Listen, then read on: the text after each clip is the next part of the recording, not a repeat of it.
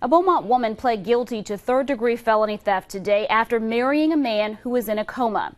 Lenora Denise Reese McNair is accused of forging a marriage license to wed Derek McNair. She's also accused of forging documents that sign over ownership of the man's house to herself. The house is worth more than $100,000. She was originally charged with exploiting a disabled individual, but the defense and prosecution reached an agreement. Reese McNair's lawyer says although she's accepting responsibility for theft, she never meant to exploit the man she calls her husband.